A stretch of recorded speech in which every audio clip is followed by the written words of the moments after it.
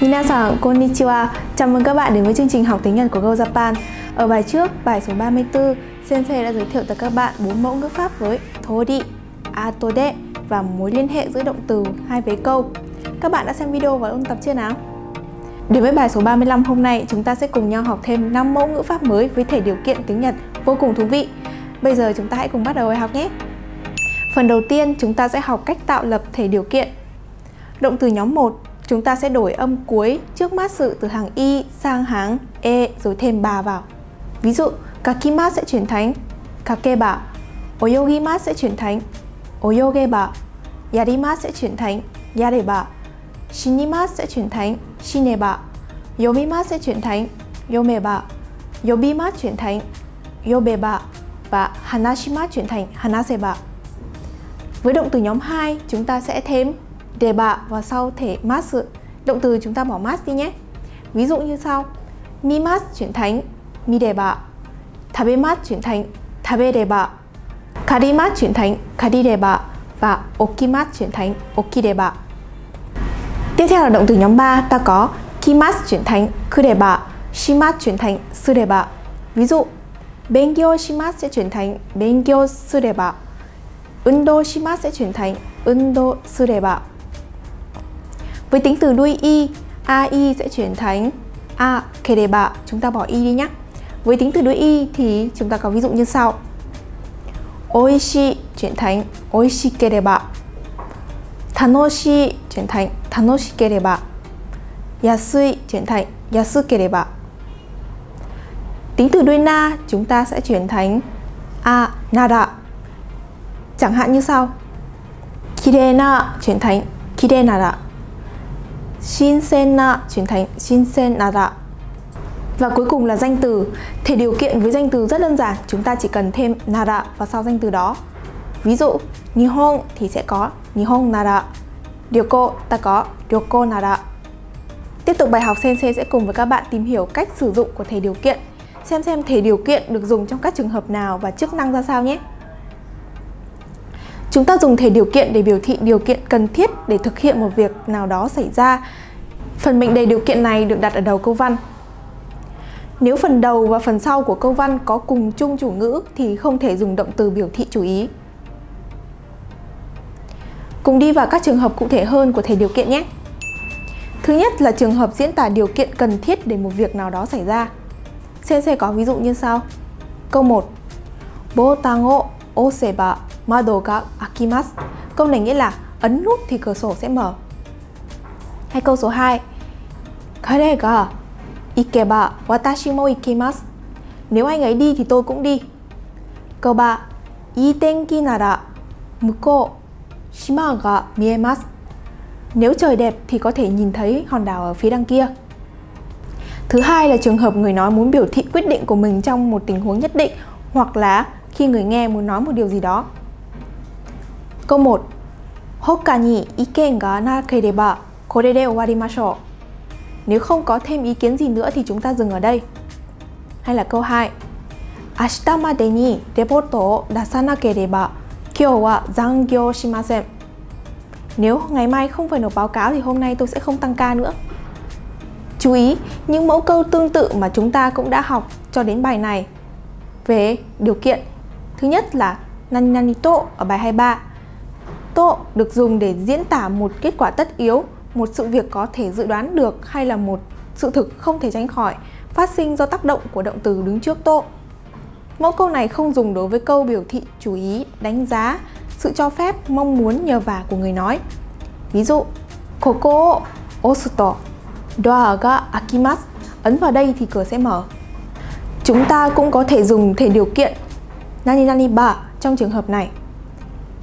Koko o oseba doa ga akimasu. Thứ hai là tara. Như đã học ở bài 25, chúng ta dùng tara trong hai trường hợp sau.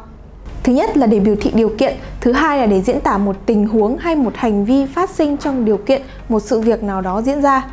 Ví dụ, câu thứ nhất: Jikan ga nakattara terebi o mimasen. Nếu không có thời gian thì tôi không xem tivi. Bằng với câu là Jikan ga nakereba terebi o mimasen. Nếu không có thời gian thì tôi không xem tivi. Tuy nhiên là ta sẽ không nói là jikan ga nai to terebi o mimasen. Hay trong một ví dụ khác ta có thể nói Tokyo e kitara zehi renraku shite kudasai. Nếu đến Tokyo thì nhất định hãy liên lạc với tôi.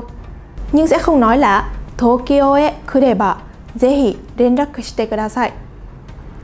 Trong các câu ví dụ 1 và 2, phần sau của câu có biểu thị chú ý của người nói, vì thế chúng ta có thể dùng là tara và ba, nhưng không thể dùng to. Còn trong trường hợp như câu thứ tư thì nếu phần trước và phần sau của câu có cùng chủ ngữ và động từ trong cả hai phần này đều là động từ biểu thị chú ý thì chúng ta không thể dùng ba mà chỉ có thể dùng tara. Qua đây chúng ta có thể thấy được là tara có phạm vi dùng rộng nhất, nhưng vì đây là cách nói mang tính khẩu ngữ, nghĩa là dùng nhiều trong văn nói, nên sẽ không được dùng nhiều trong báo chí hoặc là văn bản báo cáo. Các bạn đã ghi nhớ được các trường hợp sử dụng thể điều kiện chưa nào? Hãy cố gắng ghi nhớ và ôn tập lại thật kỹ nhé. Tiếp theo, mẫu số 3 của bài là danh từ cộng nara, có nghĩa là nếu mà là n thì. Mẫu câu n nara được dùng để diễn đạt một thông tin nào đó về chủ đề mà đối tác hội thoại nêu ra trước đó. Cùng quan sát ví dụ sau của sensei nhé. Onsen ni ikitai n desu ga, doko ka ii tokoro arimasen ka? Câu này nghĩa là tôi muốn đi tắm suối nước nóng, anh chị có biết chỗ nào hay không? Và câu trả lời là onsen nara hakubu ga ii desu yo. Nếu là suối nước nóng thì ở hakubu được đấy. Ở đây B đã nhắc lại chủ đề mà đối phương A đã nêu ra trước đó là onsen, rồi thêm nara và đưa ra lời khuyên hoặc lời tư vấn cho A về địa điểm tắm suối nước nóng tốt. Tiếp tục cùng xem thêm một vài câu ví dụ nữa nhé. Câu thứ nhất, no to pashokon nara Akihabara ga ii desu yo. Câu này tức là nếu mà là máy tính bảng thì mua ở Akihabara là được đấy. Hay câu số 2, suki nara Hokkaido ga ii desu yo. Nếu là trượt tuyết thì ở Hokkaido là được đấy. Hay câu 3, wine nara Furansu no wine ga oishii desu. Nếu là rượu vang thì tôi nghĩ là của Pháp là ngon đấy. Tiếp tục chuyển sang cấu trúc thứ tư của bài, từ nghi vấn cộng với động từ thể điều kiện cộng với ii desu ka, nghĩa là tôi nên hay là phải làm gì thì tốt nhỉ. Mẫu câu này được dùng để yêu cầu người nghe cho chỉ thị hoặc lời khuyên về cách làm một việc gì đó, hoặc về một việc cần thiết phải làm. Nó được dùng tương tự như mẫu câu là nani nani tara ii desu ka mà chúng ta đã học ở bài số 26. Các bạn còn nhớ không? Chẳng hạn, hon o karitai n desu ga dou shitara ii desu ka? Tôi muốn mượn sách, tôi phải làm thế nào? Ở bài 26 chúng ta đã học cách để hỏi và xin lời khuyên từ người khác như thế này. Sau khi học bài 35, chúng ta có thể thay vế sau và nói bằng cách khác là hon o karitai n desu ga dou sureba ii desu ka? Shitara chuyển thành sureba. Cùng xem một ví dụ nữa nhé. Onsen ni ikitai n desu ga doko e ikeba ii desu ka? Tôi đang muốn đi tắm suối nước nóng, vậy tôi nên đi đâu thì được nhỉ? Từ nghi vấn là doko, ở đây cần có thêm trợ từ e đi kèm. Động từ đi, iku chia về thể điều kiện là ikeba và đuôi sau cùng là ii desu ka. Và nội dung ngữ pháp cuối cùng của bài học hôm nay là một cấu trúc rất hay biểu thị sự tăng tiến.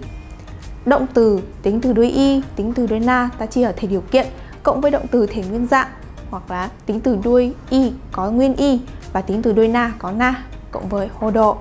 Ý nghĩa là càng thế này thì càng thế kia. Mẫu câu này diễn tả sự biến đổi tương ứng về mức độ hoặc phạm vi của nội dung được nêu ở vế sau của câu khi mà điều kiện được nêu ở vế trước của câu thay đổi.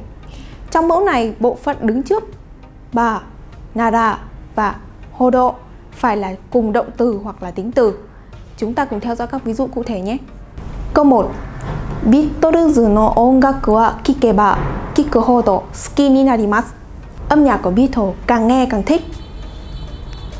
Động từ ở vế điều kiện và ở vế hodo cùng là động từ kiku, tức là càng nghe thì càng như thế nào đó. Tiếp theo câu số 2 với tính từ đuôi na. Pasokon wa sousa ga kantan nara kantan na hodo ii desu. Máy tính thì thao tác càng đơn giản càng tốt. Còn với tính từ đuôi y thì sao nhỉ? Chúng ta cùng theo dõi câu ví dụ. Kyuryo to bonasu wa okereba oi hodo ii desu. Lương và thưởng càng nhiều thì càng tốt. Các bạn đã nắm được chưa nào? Hãy tích cực vận dụng những mẫu câu ngữ pháp như thế này để cuộc hội thoại trở nên phong phú hơn nhé. Bài học số 35 trong chương trình ngữ pháp MIàu NG của chúng ta đến đây là kết thúc. Hôm nay chúng ta đã cùng nhau học thêm về thể điều kiện. Các bạn hãy ghi nhớ và vận dụng những mẫu ngữ pháp này nhé. Và đừng quên truy cập vào website cũng như app của Gojapan để tìm hiểu thêm về các mẫu câu và bài tập. Giờ thì xin chào và hẹn gặp lại. Mata ne!